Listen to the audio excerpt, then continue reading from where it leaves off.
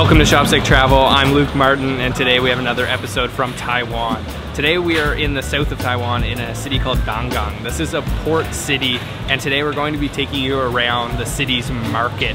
And this place is home to some really unique foods that you can't really find elsewhere. So we're gonna be trying some really cool street foods, and then we're gonna take you and show you around Donggang City, show you some of the really cool sites and the famous temple that is here. And then we're gonna head back up to Kaohsiung City, which is about an hour drive north of here, and take you for one more really unique street food. So it's gonna be a good day. Make sure to stay tuned until the end. You're not gonna wanna miss it, so let's go.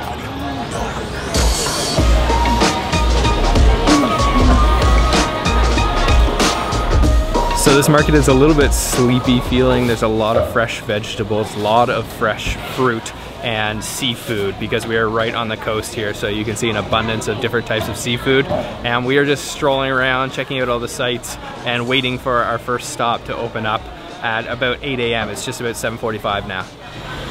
We've arrived at our first place behind me. They're just opening up. There's already a line. We are directly inside the market. It's super cool. We're gonna get in line right now. So we picked up a box of the brown sugar cakes from this really popular stall in the market. Unfortunately, they didn't want us filming their setup, but we did pick up a whole box, and I've got the cake right here. So you can see it is a rice cake. It's kind of like mochi, and just look at how sticky that is. That's ridiculously sticky. And then all of that brown sugar on the inside. This just looks so good. We went here first because they usually sell out really quick, so let me give it a try.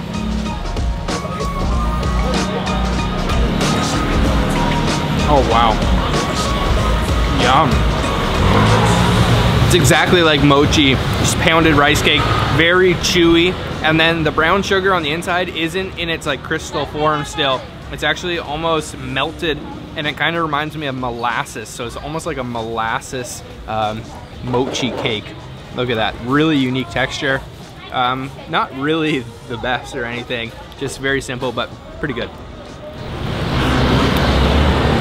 So that definitely wasn't enough for breakfast. We're gonna head back into the market to a place that is serving a very, very unique dish.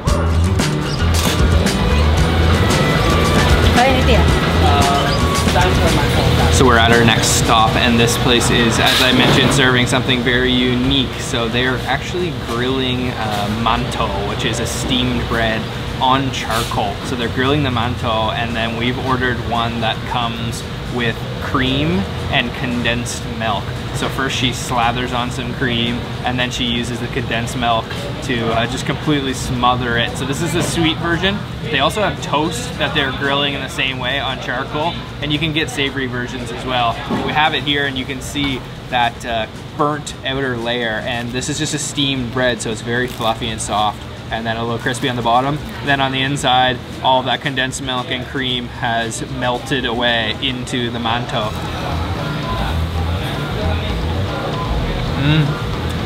Oh, that's good. It is actually quite sweet. Both the cream and the condensed milk are full of sugar, and they've melted away into the bun. It's kind of saturated the bun, and it maintains its steamed texture. So it's got that really fluffy kind of bouncy texture to it. But then on the outside, there's kind of a crisp layer and very smoky from that charcoal. It's not much, but it's very unique, and I've never seen it done this way anywhere else in Taiwan. Yeah, pretty good. Bye-bye. That was really cool. Really unique food, and you're probably wondering why we're only eating little tiny things, and that is because even though this Donggang town is very small and sleepy, there is a lot of food to try, a lot of unique foods. So we're just heading back into the market because there's another restaurant we want to try.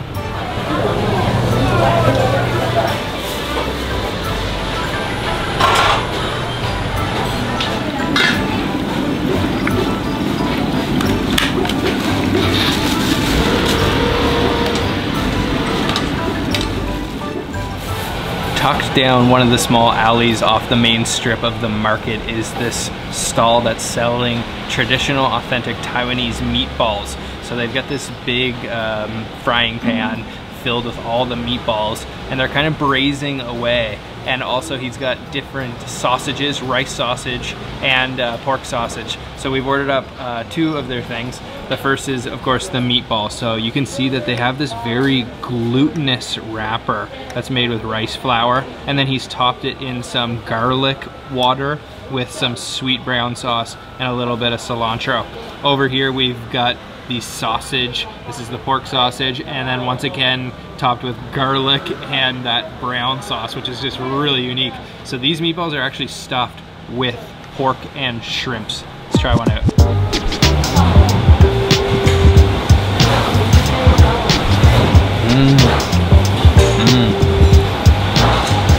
Oh my god, instantly the garlic just burns your mouth. There's so much garlic, it's almost like chili. It's so spicy and strong. And then that glutinous wrapper on the outside has the same texture as that brown sugar cake we had this morning, and then filled with chunks of pork. That's pretty good. Let's try one of these sausages. Once again, just really covered in that garlic. It is like scorching hot garlic that burns your mouth. And the sausage has a unique texture with a kind of bouncy chewiness on the outside. It's pretty good sausage. Really interesting market. It's small, but full of unique little snacks. Really good vibe to it. Very local feel. So much garlic. So Taiwanese meatballs are available all across the island. Usually they're a little bit bigger than that, and those ones had a unique flavor. I would say, for my liking, a little heavy on the garlic. That is gonna wreck me for the rest of the day with the garlic in my taste in my mouth.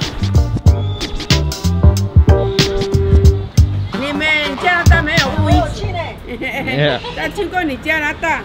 So we were just walking down the street, spotted these friendly ladies, and they're actually sun-drying mullet roe, which is a popular, very, very popular cuisine, or I guess ingredient here in Taiwan. Usually you just eat it on its own, or maybe with a cucumber or something, and it's quite an intricate process because they first need to wash it very thoroughly, and then they need to cure it, I think with salt, and then they'll sun-dry it for, I don't know, a couple days or something. But she's got all these ones laying out here, mullet roe, super cool.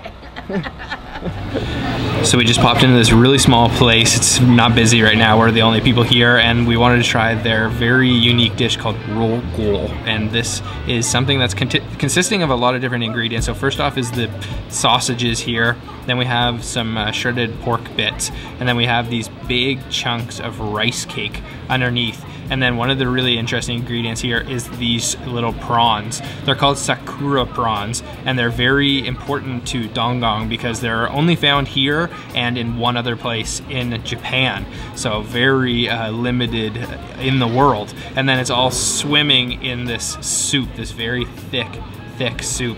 And I'm gonna give it a little bit of a mix here because you can see she put some sauce at the bottom, that brown sauce, and we wanna mix that all in, get all those ingredients mixed in.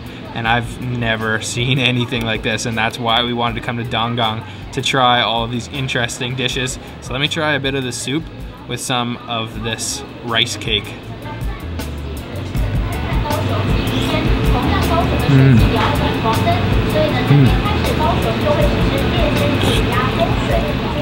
The consistency is similar to congee, and it's got a light seafood flavor, which I really like. That rice cake was just completely like fall apart. It wasn't chewy like the rice cake we had this morning, but more just like fall apart in your mouth, crumble almost. Let's get a little bit of some of the other ingredients here. I want to try one of the sakura shrimp, and then maybe the sausage, and it's all just swimming in the soup, which is so unique.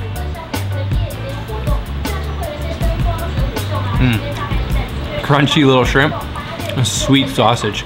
Wow, that's a unique dish. I like it. The variety of ingredients in here really complement each other. There's so many different things going on in here, but they really work well. I have to give it up though for the sakura prawn, and then that fall apart rice cake. The sakura prawn has such a vibrant color to it, which I'm guessing the name comes from, and also that rice cake just goes well with it because it's a little crunchy from the prawn and then very soft from that rice cake.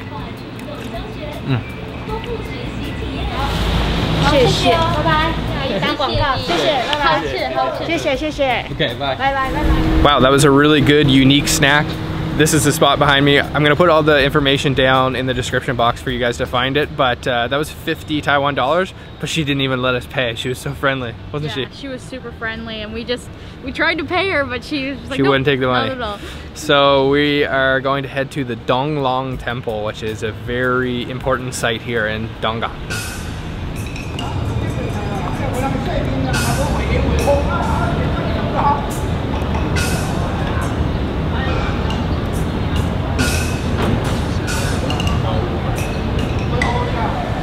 So we've come down to the Donggang temple, which is definitely the most important temple here in Donggang. And it was built in 1706, but it was destroyed by a typhoon and then they rebuilt it in 1894. And it has, in my opinion, one of the most magnificent gates in any temple in Taiwan. And actually this is the site of a very interesting festival that takes place where they burn a boat. And fortunately, my buddy Wes Davies is actually kind enough to give us some footage from that festival.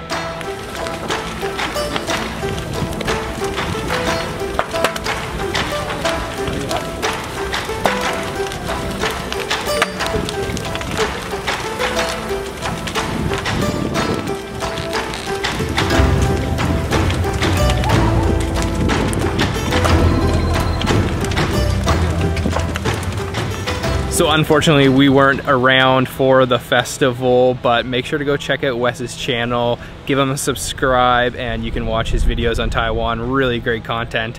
I would love to visit that festival someday. It just looks like a lot of excitement. So let's go inside the Donggang temple and take a look inside.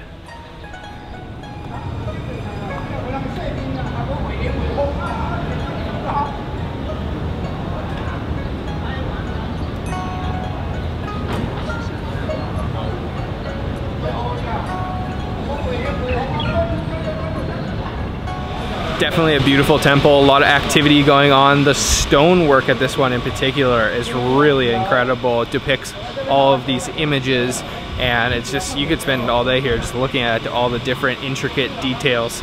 And we are going to keep heading though, because we're gonna go back to Kaohsiung.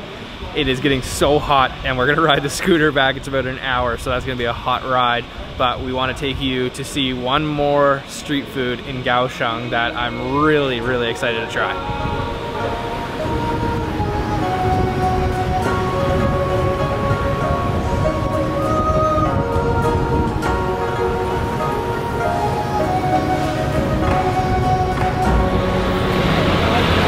So we are back in Kaohsiung City now. That was about an hour drive. We are just off one of these main busy roads, and after a quick change, we have come to have some roast duck.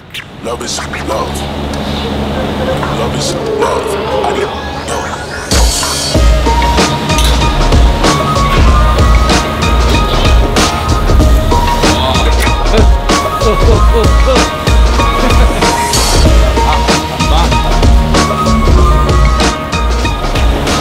So you can see they've got all the ducks hanging here. So they'll hang them to dry for a little while before actually roasting them in these huge cauldrons. And that helps to get that skin extra crispy because it's dried before they roast it. We've ordered up half a duck, and this is a takeout shop only. So we're gonna jump back on the scooter before taking it to the hotel to eat.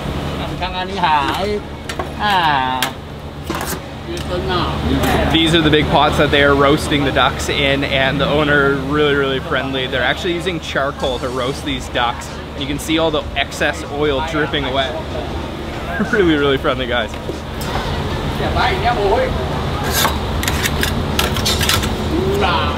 Okay, we got our duck. That was 250, so pretty cheap. It's a half a duck, and they gave us the wraps and everything. And as I mentioned, we gotta go home to eat this because this is takeout only, but really cool place.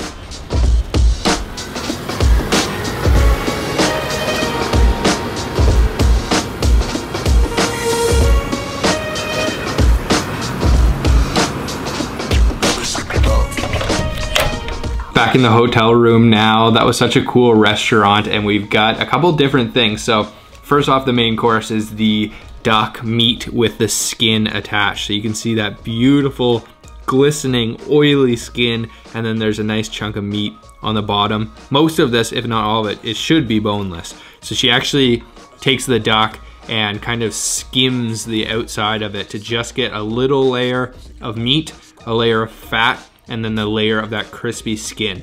The way it's served is kind of Beijing style with these little, almost like tortilla wrappers, and then with a scallion, green onion, and then their special duck sauce. And wow, my mouth is watering like crazy because I love this stuff and I haven't had it in a long time. I'm gonna take a piece here, show you how to make it. So you can just put it inside, take a little bit of the sauce, Put it on your wrapper. It's a nice brown, dark sauce. There we go. And then take one of these green onions. They didn't give us a whole lot of green onions, so I'm gonna rip it in half. Just put half, and then wrap this up all nice and pretty, and just try it like so.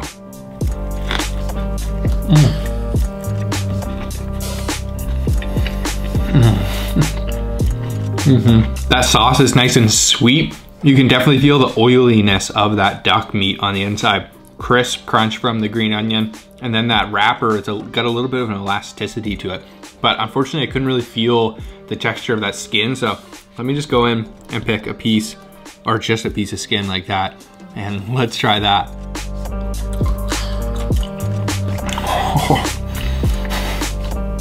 It just dissolves. Such a strong duck flavor, but not gamey. Just really oily and natural flavor. So when you order half a duck, you also get this other dish, which is basically everything that's left over after they skim the outside of it. So there's a lot of bones, there's definitely some meat left over, and then they stir fry it with green onions, and basil. You can see some of the pieces are just completely bone, but then if you do a little bit of searching, you can find some nice pieces of meat.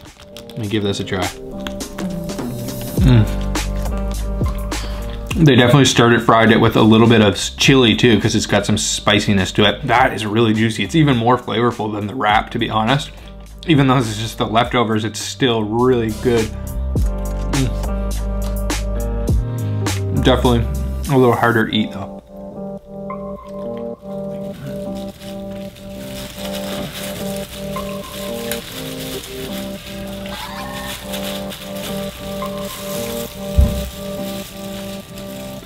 So they do actually give you gloves, and it helps a lot because meat on the bones, like this stir fry dish, is quite hard to eat with chopsticks. I've actually got the duck neck here. Let's give this a try. Whoa, we're really lean. This is such a messy meal to have at home. It is literally getting everywhere. There's sauce, there's duck oil, and the gloves are definitely a big plus because you're gonna want them. And we're just gonna have dessert, have these little rice cakes that we bought at the market this morning.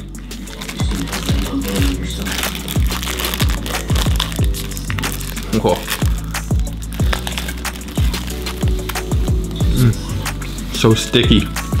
Wow, that was some good duck. Look how greasy the plate is.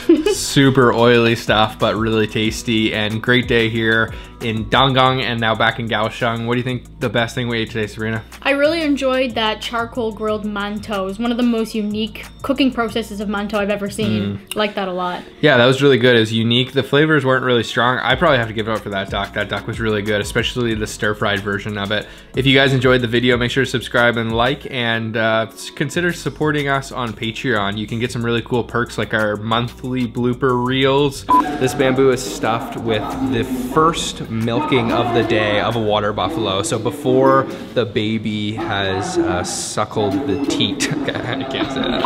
And also our personally curated food map, so they can help you to find really good restaurants, street foods and stuff, and some places that we never even film at on your travels. So the link for all that will be down in the description, or it should be popping up on the screen somewhere. And we'll see you on the next episode of Chuck's Travel. Bye. Bye. Okay,